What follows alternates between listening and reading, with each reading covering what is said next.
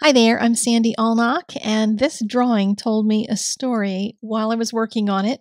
So I thought I would share this story with you as the voiceover to this. And if you would like to purchase this drawing to color up yourself, there's a link in the doobly doo.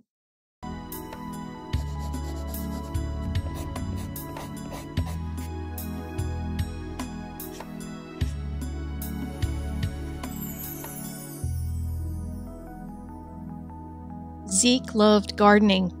He had a passion to work the land, but his tiny patch of dirt out behind his tiny house in his tiny town was all he had. He always wished that his vegetable garden would feed not only his stomach but his soul, but that never seemed like enough. And one day, as he was turning in the latest number laden quarterly report at the office, he decided he'd had enough and quit his job to go start the farm of his dreams. For some time, Zeke had been looking in the area for some land that would suit him and had located a few acres on a remote hillside.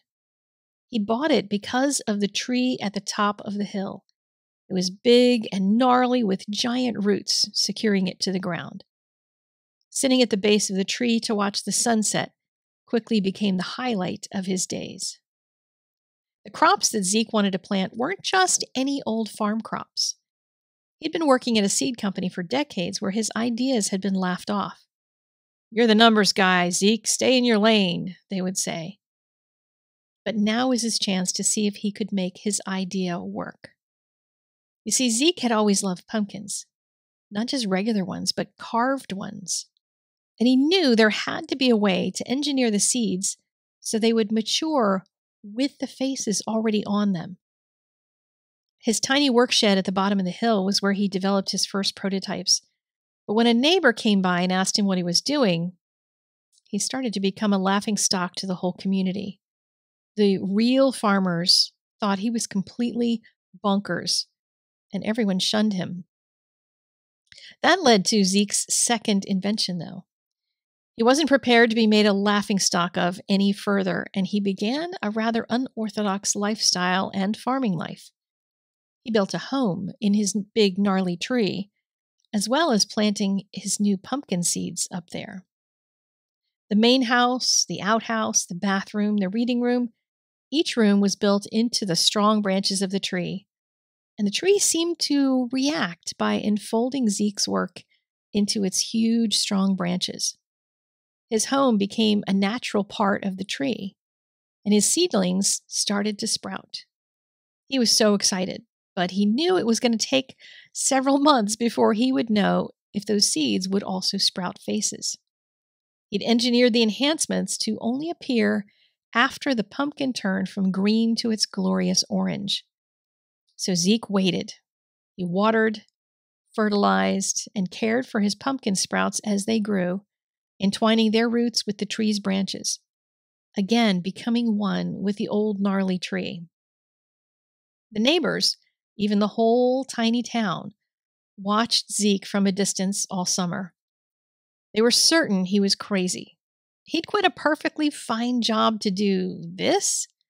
To live in a silly treehouse? The man was in his 50s. Didn't he know this was ridiculous? But none of that stopped him. Zeke continued to tweak his home while caring for his pumpkin crop, waiting excitedly for the florets to become tiny green pumpkins, and then watch them get bigger and bigger. In the fall, his impatience was nearly more than he could stand. One chilly morning, as Zeke enjoyed his coffee and looked out the window of the main house, he saw it. It was one of his pumpkins, the orange skin glowing in the dawn sun. But he couldn't tell from the angle of the house he was looking at it. Did it have a face on it? He scrambled to put his work boots on and head out to see. Zeke had to climb over the big north-facing branch, the one that had so many smaller branches sprouting from it, and it was always the hardest to climb over.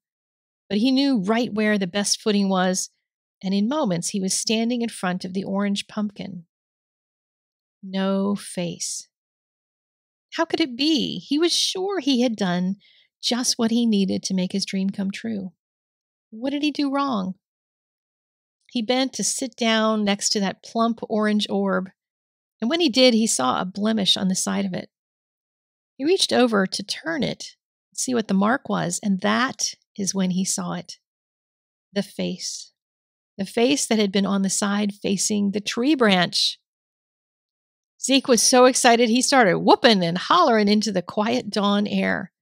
He ran around checking each of the pumpkins after that, looking for anything that had turned orange, and whooped and hollered day by day as his big, gnarly tree became filled with the happy faces of pumpkins. The town had been hearing of the noises coming from Zeke's tree.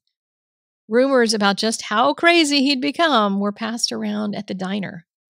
People at church wondered if they could locate a relative who might intervene. The only one who showed any real interest in even finding out what was going on was a little girl named Franny. She would go sit in Zeke's field, looking up at his tree, just watching. He seemed like a nice man. He was busy, like her dad and all the other farmers she knew. But he was very happy, unlike many of them.